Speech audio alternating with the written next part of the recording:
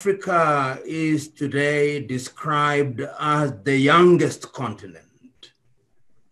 And those who comment on that particular reality do so on the basis that as compared to other parts of the world, to mean America, Asia, and Europe, we have a young population.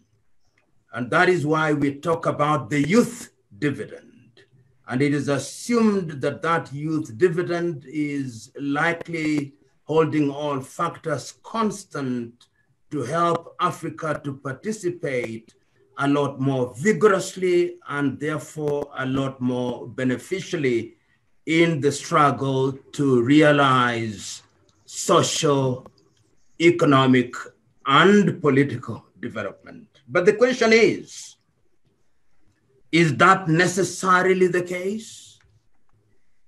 About 20 years ago, when we said goodbye to the 20th century, it was said that this would be Africa's century.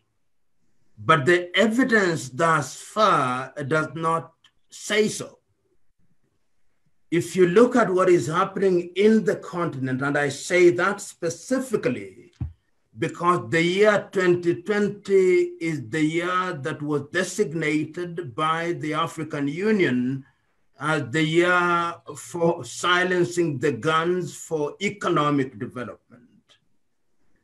It was done on the basis and on the realization that unless we have peace, then we cannot talk about development of any kind, because war takes away social cohesion and stability and undermines economic development because it distracts from the core issues that undergird economic development.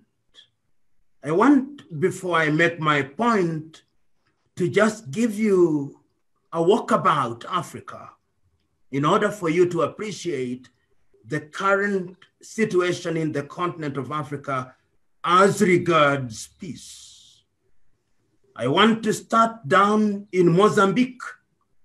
You know that there is an insurgency in Mozambique.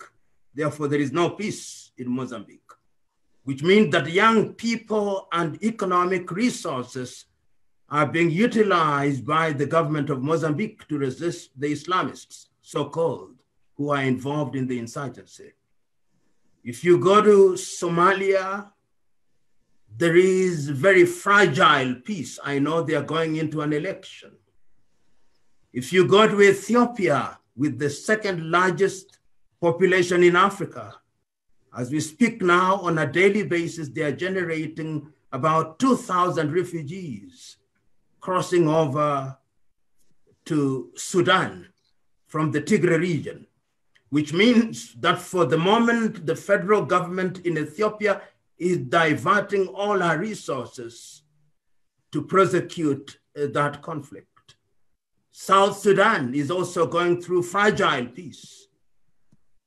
The southern part of the Sudan, in the Nuba Mountains and Abyei and Darfur, there is also conflict. In Central Africa, in Burkina Faso, which is going through an electoral process, there was no voting in northern Burkina Faso because it's infested with subversive activities. In northern Mali, in Mauritania, in Sahrawi, in southern Cameroons, in eastern Congo, in the CAR, in the Casamance, partly in Burundi on a low scale, and in quite a number of countries because of political activity in Uganda now, in Guinea-Conakry, in La Côte d'Ivoire. That gives you a pretty clear example of Africa as I speak. As I speak. And I've heard all that has been said. The problem of Africa and the question of the involvement of young Africans has been analyzed. I'll not analyze it. It has been analyzed. governments have pretended, and I use the word pretend very deliberately, to create schemes that are designed to involve the youth in economic activities. In Kenya, we have the Youth Fund and all those other funds. But the impact is minimal, and the design is improper. And therefore, if you follow those paths, you will never realize any kind of change. Remember also that youth is not a permanent state. It is not like being a woman or a man. Youth is a transient state. You are youth today, and according to the UN and acceptable standard, upon attaining the age of 35, you will transition in what is recognized as adulthood. And therefore, when we talk about the youth, we ought to warn ourselves about quite a number of factors. And we ought to warn ourselves about the intentions of many African governments in inviting the youth to their schemes.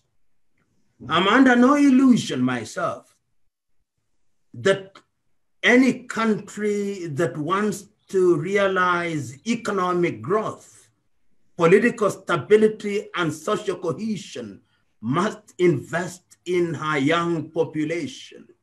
Because what happens with the young population is what forms a firm foundation stone upon which the nation is built.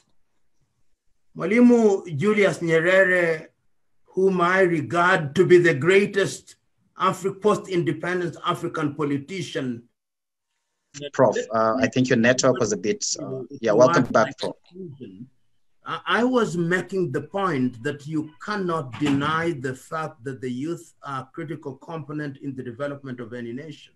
And I've had the advantage of listening to the other speakers, urging the youth to identify their niches, urging the youth to roll up their sleeves, urging the youth to immunize themselves against being mobilized from an ethnic standpoint, urging the youth to ensure that they are not easily enticed by political demagogues. I understand all that, but it is incumbent upon young Kenyans and young Africans to begin to think very differently. I'm one who is very worried, for example, because many youth organizations end up being funded by Western organizations, which I object to. I refuse to believe that you can meaningfully engage in things that are going to circumstances if you are funded by Konrad Adenauer Foundation or Heinrich Böll Foundation, those other Western foundations. Those foundations have their own agenda, which agenda is necessarily in. They are now and women in the continent, the organization that should begin to underwrite the activity of young Africans. And that young Africans can now generate sufficient funds so that they do not become young people whose only claim is writing proposals to Denmark or Netherlands or these organizations to get funds. Then you write a report, you spend 2 shillings, you lose your independence. Supported, we must have based institutions which, and it must also be, if you support, must not think they own you. If anybody thinks they, because they have supported you, outright, you must dignity, even in power, think that that is what we ought to do. And I have no doubt if you do that, then we will participate in the economy of Africa in a Limu Nyerere, whom I referred to a little earlier, once said, don't compete with the United States of America. Let's go to the moon, but let us find applied water to the next, what we are concerned with. During this era of COVID, which has taught us truth, our lives can be very basic. Our lives can be so that what you need is to feed yourself in dignity, that what you need is to work in dignity. So you young men who are the people upon whose shoulders Africa is going to be built, I'm prescribing that one of the things is to identify your niche. Mr. Chell, who spoke from the Standard News, wants you to identify, to distinguish yourself. What contribution to make. Recently, I had a friend of mine and making reference to Jesus of Nazareth, who once said that we the earth, I see my friend who is Isa bin Maryam, that if you are the salt is not good salt shaker, it must get shaker and mix with or meat, its flavor to come out. So no matter how good you are, you must get out there and go into the community, whether it's in Korogosho, whether it's in Mukurukwa Njenga or Murukurukwa or Kibra or any other place or in the continent of Africa, and do this. Because how to, why? What we call development, what is it? What is this thing we call development? Politicians will come and tell you that development. There's nothing wrong with a big building. That a road is a development, and there is nothing wrong with a road. Airport is nothing wrong with it. Development is personal development. In Kiswahili, we say jishinde, because once you've come, there is no limit.